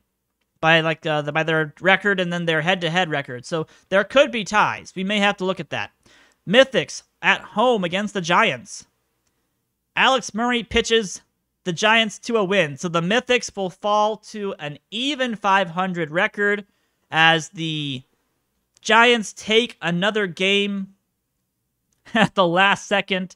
Bacon Bits has his 2nd homer of the season. Kevin Lewis has his 12th as the Giants win 5-4. Nicely done. Good way to end the season. I at least had a sub-5 ERA. I'll take that. I'll take that at this point. Okay. Any other games that had no consequence? I think everything else has consequences involved. So let's get started. The Captains play first. The Virginia Beach Captains against the Salem Warlocks. This is the Captains looking for a clinch at a playoff berth. They need to win this ball game right about here with Sursus versus Kawaguchi. And they will win it. 13-5. Homers going only to Peters, his 12th of the season. but the Virginia Beach Captains, behind 19 hits, have clinched a playoff berth at a 20-14 record. Congratulations to the Captains. They join the Apollos, Whistlers, and Kings. So let's move on to the next team that is potentially on the cusp of being clinched, and that is the Queens Nobles. They are 19-14. If they win this ball game, they clinch a playoff spot. And it would start to eliminate some teams too. But the Squirrels say no. The Queens Nobles continue to have struggles when they are not home, as they fall 7-0 to the Squirrels, who move to an even 500 record for the season. The Nobles are now 19-15, opening up the doors for the Durham Goats and the Coral Springs Manatees to be able to tie them for the 6th seed in playoffs. Wow. Let's see if the Ducks do the same thing. This is the Ducks versus the Lansing Robins. I don't think the Ducks are going to lose this game, but they might. Let's find out. The Ducks will definitely not lose this game as they win 8-4. Homers to Stan Olafson, 2, and Barry Larkin, also 2 home runs. Greg Vaughn had his 7th for the Lansing Robins, but the Downey Ducks have clinched and punched their playoff spot, as they are now officially in it alongside the Captains, Apollos, Whistlers, and Kings, and it leaves it down to the Manatees and Nobles, and the Goats, technically. Who wants to win their ball game? So let's first get rid of the other games we don't have to care about now. Cluckers at home against the Apollos. The Apollos win 4-2. Ken Griffey Jr. has his 11th homer of the season. Colum has his 7th. Marty Big Fly has his 6th homer of the season for the Cluckers. The Cluckers finished the season 14-20. The Apollos finished the season 21-13. Whistlers against the Kings. This is to keep them from falling into 3rd place. The Whistlers would like to finish in 2nd, but in all honesty, I think you'd rather finish 3rd, throw Abinduct in the first game, throw your 2nd pitcher and hope you win, and then throw Abinduct again in game 3, which would be the championship game. So I think they actually would prefer to lose here. But it's Maria Luna versus Tim Hudson. And in the end, the Whistlers prevail in extra innings, 8-7 against the Memphis Kings, which brings the Memphis Kings to just a 1-game lead. Not that it matters, but they only finished the season with a 1-game lead over the Whistlers and Apollos. So there are definitely 3 elite teams in our league, ladies and gentlemen. Oh man, Fabtron7 had 2 home runs. Sosa finishes the season with 7. Goffinen has 10, and Munson has 8. But the Memphis Kings fall in extra innings. And now, the big ones. Can the Swatters play spoiler against the Manatees? Shooter McGavin versus Ramona Bennett. And the winner is the Louisville Swatters. The Manatees get eliminated by Tim Gross and the Swatters as they take down the Manatees 12-4 on 19 hits. And the Manatees are eliminated. So the Queens Nobles, desperately hoping and praying for a Marmots victory to stave off a tie, or potentially not even a tie, but just a flat out loud loss of a playoff spot, because I don't know what the Goats' record versus the Nobles is. How have they done against the Nobles? I need to see team versus team reports. Hold on. Hold on, guys. I know how to find this. Reports and info. Team versus team. The Durham Goats against the Queens Nobles are 1-1. So I'm guessing that if the Goats win this ball game, we are going to have a 1-game tiebreaker, which means I have to make some schedule changes because that's not going to work. That's just not going to work. Oh man, this is going to be interesting. All right, Goats, on the road against the Marmots. TJ Lauerman coming off of his best performance of the season so far, his no-hitter against, I believe it was against the... It was against the Captains, was it? No, it could have been the Captains. It must have been somebody else. No, it was the Captains, wasn't it? But anywho, TJ Lauerman looking to get his team into a playoff position right here. And the winner is not the Goats. The Murfreesboro Marmots score 7 runs in the 8th inning and spoil the Durham Goats' chances to get into playoffs. The Queens Nobles celebrate in Centennial after their loss, as the Nobles will take the last seed in playoffs, as the Goats and Manatees fail to tie records on the last day of the season. So, ladies and gentlemen, this is your 1 through 6 finishing teams. In first, the Kings. Second, the Whistlers. Well, actually, let's see who's going to win this matchup. Whistlers and Apollos, Ducks, and Captains. Who has the head-to-head victory between those two guys? The Whistlers and Apollos tied up. The Ducks and the... Who was it again? The Captains, was it? Hold on, I gotta make sure I remember this now. Ducks and Captains, yes. And the Ducks own the Captains 2-0. So I believe there might be a tiebreaker for the Whistlers and Apollos. I don't think there is.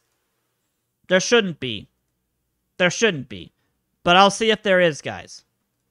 But anywho, the Nobles will be sixth in the playoff seeding. They will have to go the entire gauntlet, which I just don't see that happening. They don't win when they're away. They have to win when they're home. So they would have had to have finished first to be able to do this. So unfortunately, the Nobles are pretty much screwed. I don't think they're going to make it. The Captains have a good chance. The Ducks have a good chance. Everybody is on a winning streak besides the Kings. So the Whistlers, 6-game winning streak at this point. Definitely one of the top contenders for this championship, as well as the Apollos on a 5-game winning streak.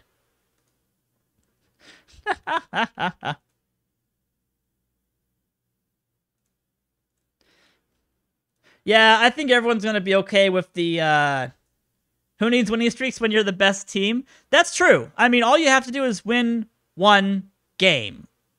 You only have to win one game, so that's very true. That is very true. All right. Let's take a look at the statistics, guys. Before we end the stream, it has been almost exactly 2 hours, perfectly timed. We will, actually, let's go ahead and at least finish the day.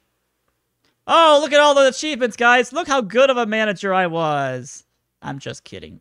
I'm just kidding. Yes, so playoffs. Playoffs look like this. Oh, that looks so cool. Oh, that looks so cool. All right. All right. Ooh, I'm excited. I'm so excited. The Virginia Beach Captains will be home against the Queens Nobles. And then whoever wins gets to play against the Ducks. Whoever wins that game has to play against the Apollos. The winner of that plays against the Whistlers. And the winner of that plays against the Kings, who are rightfully on the throne awaiting any challenger to come and face Leah Wayne and their unstoppable offense. Gofanen has been great. They've had good performances from Sosa, Felgate, Munson. Jeter's done well. Robinson has been stealing bases. And their pitching staff has been phenomenal with Tim Hudson and Leah Wayne. Oh, man. It definitely properly seeded the Apollos Whistlers, because if they had a true tie, the Apollos would have been listed first. I agree. I think it wasn't head-to-head. I think it was run differential. I think that's what it ended up doing, was run differential between the two teams. I want to check that, but yeah, run differential makes them win. Head-to-head victories are important to start with, which is why the beach captains, the captains have to play against the nobles, because the Ducks were 2-0 against the captains during the regular season. But if they're tied in the regular season on the head-to-head matchup, the Whistlers win because of run differential. I believe is how MLB does that. And we're using MLB's tiebreaker rules. How did the Whistlers do versus the... Let's find out. How did the Whistlers do versus the Kings? The Whistlers against the Kings were 2-0.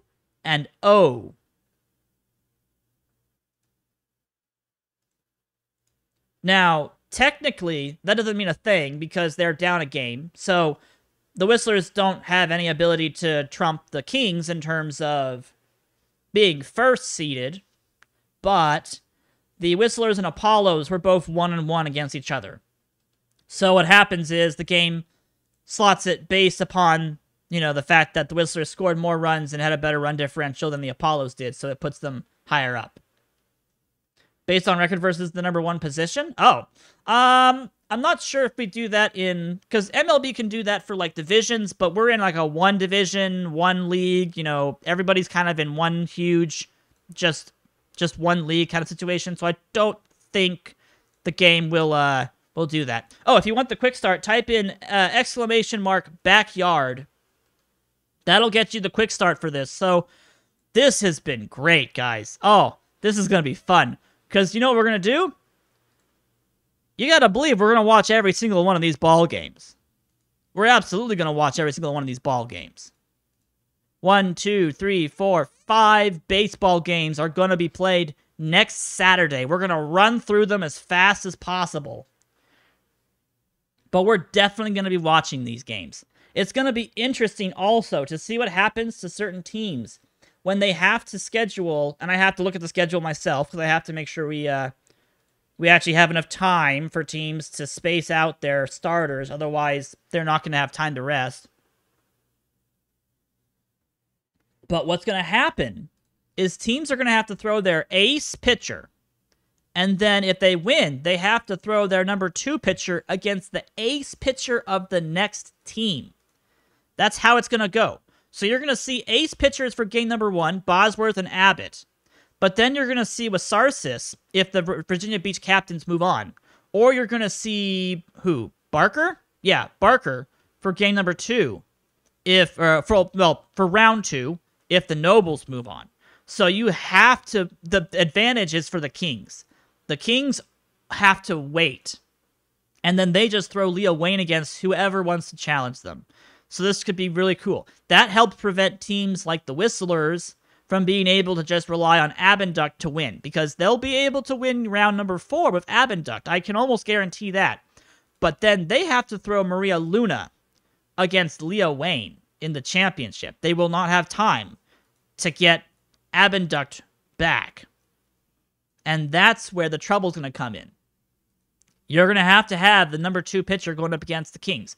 Unless the Apollos manage to win their game and then beat the Whistlers.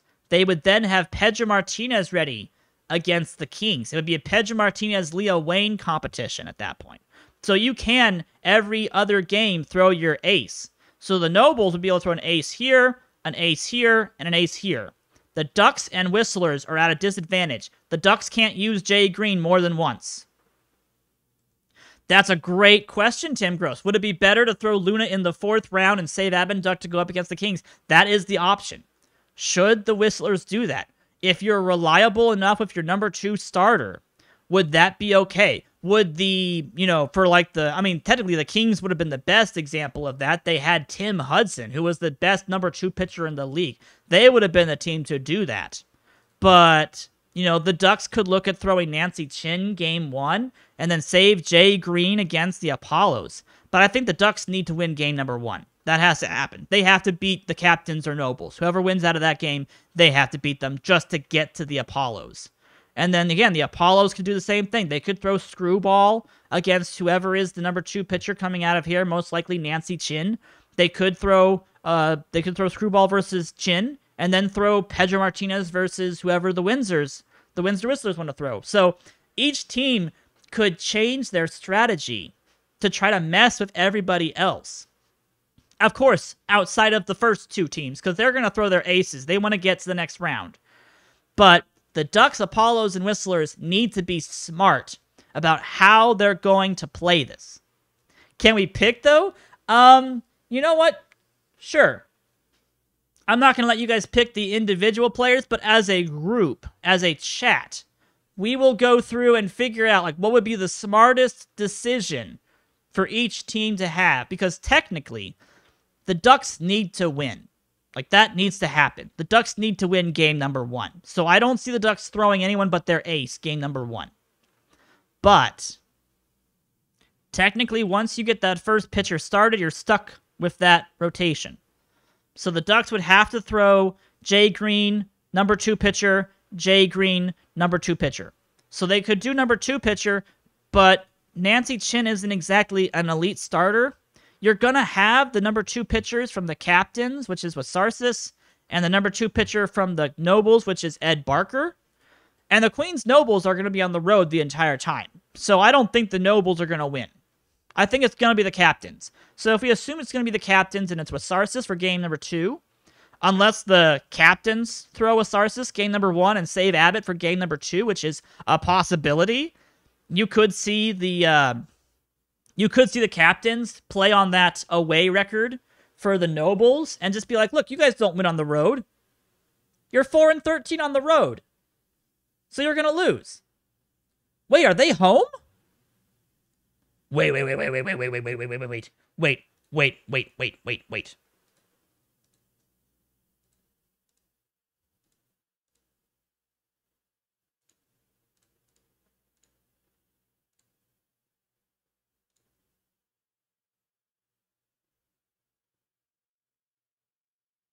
Why are they home? Why are they home? They should not be home. The Captains should be home. Can we put that back to where it was supposed to be? I need to put the... I am blanking. I don't know why. Nobles. Retail games. Okay. Thank you. I'll say that's supposed to be the Queens. Yeah, the Queens shouldn't be home as the last place seed. There we go. Yeah, Captains should be home. I hope that doesn't require me to do that for every single game. If it does, we'll have to fix that. But either way, yes. Virginia Beach Captains should be home against the Queens Nobles. And that's how it's set up now. Perfect. Okay. Whew. Had a little mild freak out for a second there. Anywho, guys. Let's take a look at some stuff really fast. Mike Piazza. Let's look at some statistics before we end the stream here, guys. Mike Piazza wins the batting title.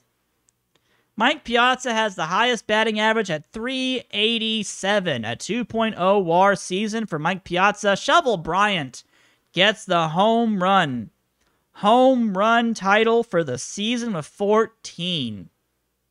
I would think if Houston throws number 1 versus the Ducks winner, then Windsor should start the number 2 in their first match. Yeah, I think if we're going to do... if teams are going to start throwing number 2s instead of number 1s for the first games, I think the second teams are probably going to do the same. Or at least they're going to mix and match it to match. The Apollos are in a really good spot, though.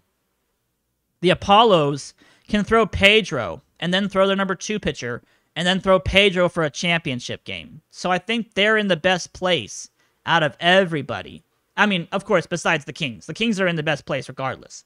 But anywho, Jay Mills had a good season. He was the best slugger and OPS player in the league. Ken Griffey Jr., though, taking the WAR leadership at 2.9.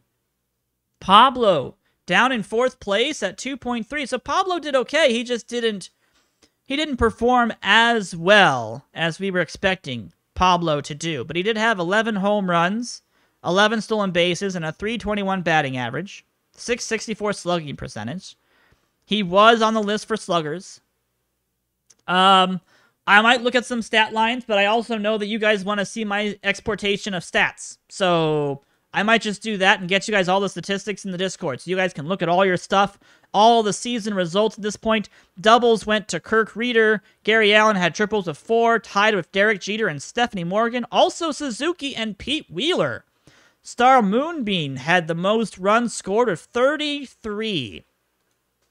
That's actually really impressive. She had a very good season.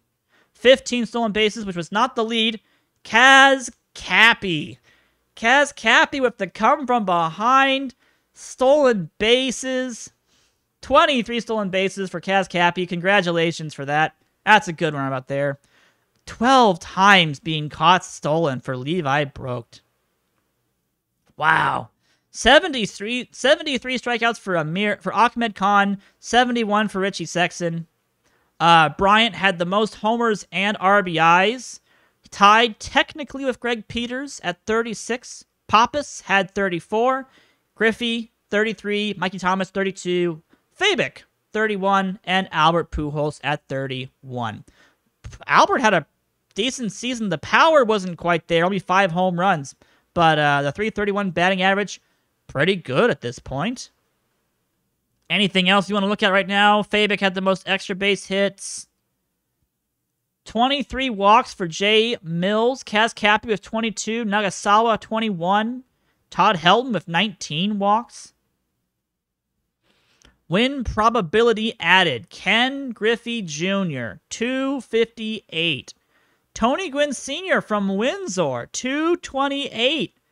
And Goffinen, 217. So the top 3 teams, Houston, Windsor, and Memphis, all had the best hitters for adding win probability. That's why they did so well. Looking at pitchers really fast, I see a lot of Benjamin Abinduct. Strikeouts, 214. He beats Villegas for strikeouts by the end of the season, just barely. Complete games with 5. Shutouts with 2. Innings pitched, 134. His WAR was 6.4 for the season and a 1.88 ERA. Gagne blows up in the last couple of weeks and drops to 191, leaving Abinduct with the Cy Young potential across the boards. But he's outwitted by Jay Green for the wins, though. Abinduct finishes with 9 wins. Green has 11. And Bennett has 10. Jay Green showing off as a pitcher. Well done. Like, there's a point where, you go 11-3 with a 2.18 ERA. The lowest home runs per 9 innings pitched.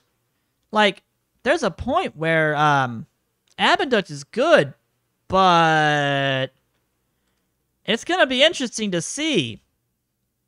It's going to be interesting to see what happens when we get to voting time. Strikeouts per walks, Bull Green, 30.5. He gave up 27 home runs, but he had 122 strikeouts and 4 walks. I think Bull Green gave up the least amount of walks out of anybody. He did. Bull Green gives up 4 walks for his entire season. This is where, he's a great pitcher, but he gave up so many home runs. 27 of them. He would have been phenomenal otherwise. The whip for Abinduct was 0.78, Pedro 0.81, Gagne and Delvecchio. Angela Delvecchio had a good season with her very low 0.6 walks, 13.1 K, 0.9 whip, and 163 strikeouts. Angela Delvecchio did great. A lot of really cool performances from a lot of really cool people. Pounder did have the most losses. 3 and 11, unfortunately, but only a 4.56 ERA, so his team just didn't give him any run support whatsoever. Just no run support. No homers and no walks, but he just couldn't do it. Man. And that's really sad, unfortunately. Takojo had the lowest BABIP against him. Nice. 7 holds for Nick Jai, who ended up becoming a starter by the end of the season. Had 4 amazingly good starts. Well, not so much against the Ducks, but he did win that game too. So Nick Jai did a great job. Winning percentage, Tim Hudson had a 900 or a 90% winning percentage. Again, though, just the dominance by Abinduct. 17 starts, 17 quality starts. Hellerman had 15, Beatty 14, Green, Martinez odd 14. Nancy Chin had 13, and Harding had 13. For saves, I believe that was still Amir Khan. 13 saves. Luan Louie had 11, tied with McCattery from Kanata and Sturgis from Houston. So Khan for the Queens Nobles. Definitely having a good performance for the season at this point. He had a 1.59 ERA. Actually, that's better than... He actually is the ERA leader. I'm surprised he's not a part of that. But anywho, guys, that is going to be it for the stream. My apologies if you just joined us. We just finished up. This is going to be next week's stream, guys. We're going to go over playoffs. We're going to go through the entire playoffs. And we're going to probably play most, if not all, of these ball games. I will export all of the statistics for you guys to be able to see in the Discord. So thank you so much for watching. This has been episode 5 of the Backyard Project, the Winds of Windsor, as they came all the way back in the month of July. 6-game winning streak to finish 2nd place, and we will see how all of your guys' players and these 6 remaining teams do for playoffs next week. So I will see you guys all there. Come on back and we'll watch... Oh, I have the wrong title on this stream. It's supposed to be episode 5. My apologies. We'll watch playoffs next week. Have a great rest of your weekends, everybody. I will see you all next Saturday.